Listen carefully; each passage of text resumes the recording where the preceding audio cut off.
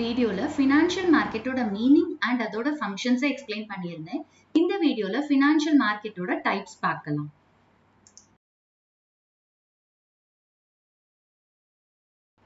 Financial மார்க்கெட்டோட classification பார்க்கலாம். Financial market 2 செக்மெண்ட்ஸா இருக்கு. ஒன்னு கேபிட்டல் மார்க்கெட், இன்னொன்னு மணி மார்க்கெட். கேபிட்டல் மார்க்கெட்ல 2 டைப்ஸ் இருக்கு. ஒன்னு பிரைமரி மார்க்கெட், இன்னொன்னு secondary market. And money market அப்படிங்கிறது short term market.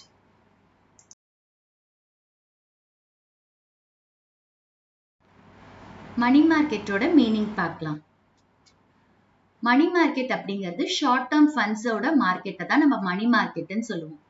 Short term அப்படின்னு சொல்லும்போது 1 இயர் பீரியடை தான் நம்ம ஷார்ட் டேர்ம்னு சொல்லுவோம். கம்பெனிக்கு ஒர்க்கிங் கேபிட்டல் தேவைப்படும் போது அவங்க மணி மார்க்கெட்ல இருந்து அந்த ஒர்க்கிங் கேபிட்டலை ரேஸ் பண்ணிக்க முடியும். அண்ட் மணி மார்க்கெட்ல என்ன மாதிரி டிரான்சாக்ஷன்ஸ் நடக்கும் அப்படின்னா கேஷ் லெண்ட் பண்றது, அதே மாதிரி கேஷ் பாரோ பண்றது நடக்கும். அண்ட் இது ஒரு ஷார்ட் பீரியட் ஆஃப் டைம்க்கு. நெக்ஸ்ட் செக்யூரிட்டிஸை பர்ச்சேஸ் பண்ணலாம், சேல் பண்ணலாம். அந்த செக்யூரிட்டிஸோட மெச்சூரிட்டி பீரியட் 1 இயரா இருக்கும். ஓகே, ஸோ இதுதான் மணி மார்க்கெட்.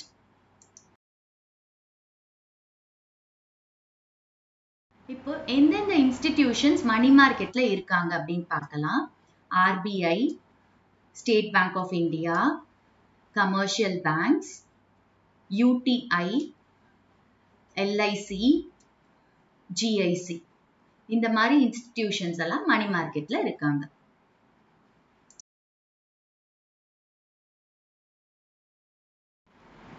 மணி மார்க்கெட்டோட இன்ஸ்ட்ருமெண்ட்ஸ் பார்க்கலாம். First one call money, second treasury bills, third commercial bills, fourth commercial paper, fifth certificate of deposit. இதெல்லாம் தான் மணி மார்க்கெட்டோட இன்ஸ்ட்ருமெண்ட்ஸ்.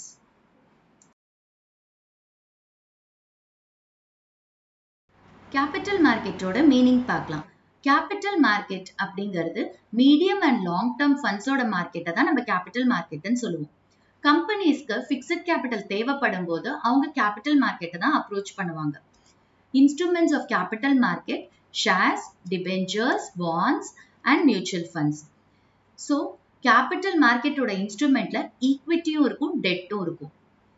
எந்த இன்ஸ்டிடியூஷன்ஸ் எல்லாம் medium and long term funds provide பண்றாங்களோ அவங்க எல்லாருமே கேபிட்டல் மார்க்கெட்டோட பார்ட்டிசிபென்ட்ஸ். இதுதான் capital market.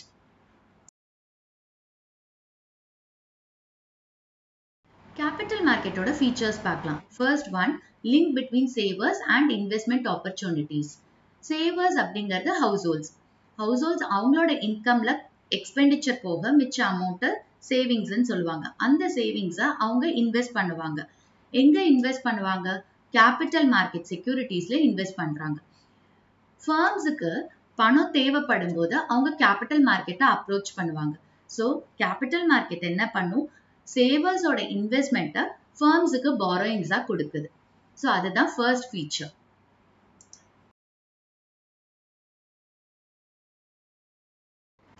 Second feature deals இன் long term investment. Capital market என்ன ஃபண்ட்ஸ் ப்ரொவைட் பண்ணும் அப்படின்னா medium term funds and long term funds. இங்க ஷார்ட் டேர்ம் ஃபண்ட்ஸே கிடையாது.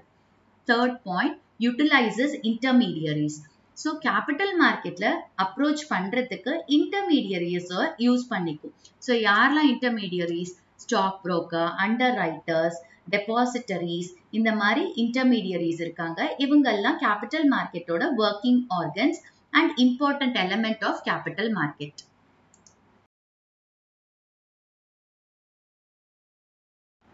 Next feature determinant of capital formation. Capital marketல நடக்கிற activities வச்சு capital formation என்ன ரேட்ல இருக்கு அப்படிங்கறத determine பண்ண முடியும். Savers இருக்காங்க, firms இருக்காங்க. Savers கிட்ட சர்ப்ளஸ் பணம் இருக்கு. அந்த ஃபண்ட்ஸ் அவங்க என்ன பண்றாங்க? கேபிட்டல் மார்க்கெட்ல இன்வெஸ்ட் பண்றாங்க. அண்ட் ஃபர்ம்ஸுக்கு பணம் தேவைப்படும் போது அவங்க கேபிட்டல் மார்க்கெட்ல இருந்து பாரோ பண்றாங்க. ஸோ கேபிட்டல் மார்க்கெட் என்ன பண்ணுதுன்னா இந்த சர்ப்ளஸ் ஃபண்ட்ஸ் வச்சிருக்கிறவங்க தட் சேவர்ஸ்க்கு நிறைய அட்ராக்டிவ் ஆப்பர்ச்சுனிட்டிஸ் கொடுக்குது. ஸோ அப்போ அவங்க என்ன பண்ணுவாங்க? கேபிட்டல் மார்க்கெட்ல இன்வெஸ்ட் பண்ணுவாங்க. கேபிட்டல் மார்க்கெட்ல இன்வெஸ்ட் பண்ண ஃபர்ம்ஸ் என்ன பண்ணுவாங்க? கேபிட்டல் மார்க்கெட்ல இருந்து பாரோ பண்ணுவாங்க. அதை ப்ரொடக்ஷன் பர்பஸ்க்காக யூஸ் பண்ணுவாங்க. ஸோ ஒரு ப்ரொடக்டிவ் பர்பஸ் அங்கே நடக்கும்போது ஆட்டோமேட்டிக்கா ஒரு கேபிட்டல் ஃபார்மேஷன் நடக்கும்.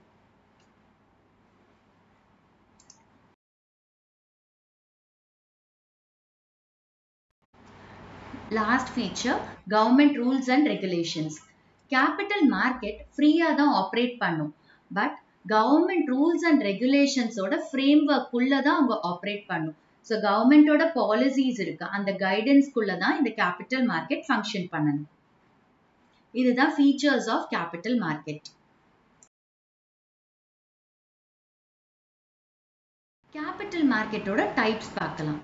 கேபிட்டல் மார்க்கெட் ரெண்டு டைப்பா இருக்கு.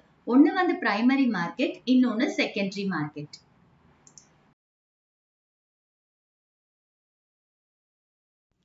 பிரைமரி மார்க்கெட் அப்படின்னா என்னன்னு ஒரு எக்ஸாம்பிள்ல பார்க்கலாம். ஒரு கம்பெனி இருக்கு, அவங்களுக்கு 1000 crores தேவைப்படுது. இந்த கம்பெனி இந்த 1000 crores எப்படி ரைஸ் பண்ண போறாங்கன்னா, அவங்க செக்யூரிட்டிஸை சேல் பண்ணி இந்த 1000 crores ரைஸ் பண்ண போறாங்க.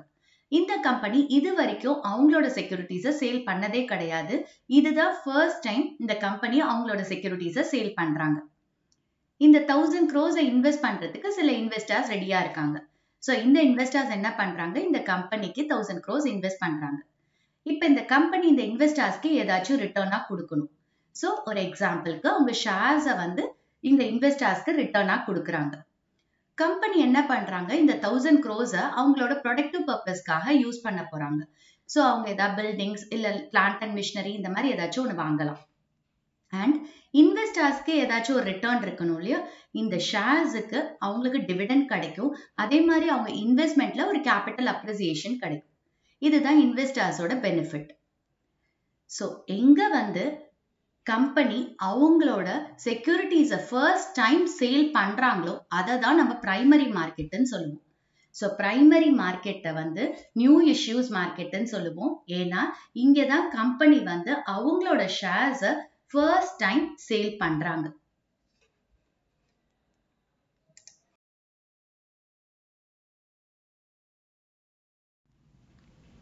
பிரைமரி மார்க்கெட்டோட மீனிங் பார்க்கலாம். பிரைமரி மார்க்கெட்டை நம்ம நியூ இஷ்யூ மார்க்கெட்னு சொல்லலாம். ஏன் அதை நியூ இஷ்யூ மார்க்கெட் அப்படின்னு சொல்றோம்னா, கம்பெனிஸ் வந்து அவங்களோட செக்யூரிட்டிஸை ஃபர்ஸ்ட் டைம் பிரைமரி மார்க்கெட்ல தான் சேல் பண்ணுவாங்க. பிரைமரி மார்க்கெட் கேபிட்டல் ஃபார்மேஷனுக்கு டைரக்டா கான்ட்ரிபியூட் பண்ணும். எப்படி அப்படின்னா, சர்ப்ளஸ் யூனிட்ஸோட ஃபண்ட்ஸை வந்து டெபிசிட் யூனிட்ஸுக்கு பிரைமரி மார்க்கெட் டிரான்ஸ்ஃபர் பண்ணுது. ஸோ அதனால இது கேபிட்டல் ஃபார்மேஷனுக்கு டைரக்டா கான்ட்ரிபியூட் பண்ணுது. அண்ட் கம்பெனிஸ் வந்து அவங்களோட செக்யூரிட்டிஸை டைரக்டா பிரைமரி மார்க்கெட்ல தான் இஷ்யூ பண்ணுவாங்க. இதுதான் பிரைமரி மார்க்கெட்.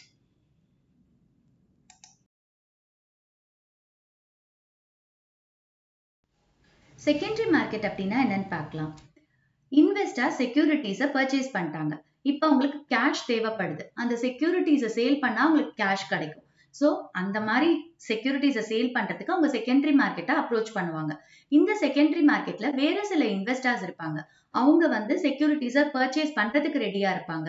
ஏன்னா இவங்களால டைரக்டா போய் கம்பெனில இருந்து பர்ச்சேஸ் பண்ண முடியாது. ஸோ இவங்களும் செகண்டரி மார்க்கெட்ல எந்த இன்வெஸ்டர்ஸ் சேல் பண்ண ரெடியா இருக்காங்களோ அவங்க கிட்ட இருந்து இவங்க பர்ச்சேஸ் பண்ணிப்பாங்க.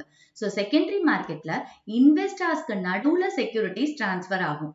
அண்ட் செகண்டரி மார்க்கெட்ல எக்ஸிஸ்டிங் இல்ல செகண்ட் ஹேண்ட் செக்யூரிட்டிஸ்க்கான மார்க்கெட்டை தான் நம்ம செகண்டரி மார்க்கெட்னு சொல்லுவோம். அண்ட் இங்க sale and purchase of shares வந்து இன்வெஸ்டர்ஸ்க்கு நடுவுல நடக்கும். கம்பெனிஸ் டைரக்டா ஷேர்ஸ் இஷ்யூ பண்ண மாட்டாங்க. செகண்டரி மார்க்கெட் இன்டைரக்டா கேபிட்டல் ஃபார்மேஷனுக்கு கான்ட்ரிபியூட் பண்ணும். அதுதான் செகண்டரி மார்க்கெட்.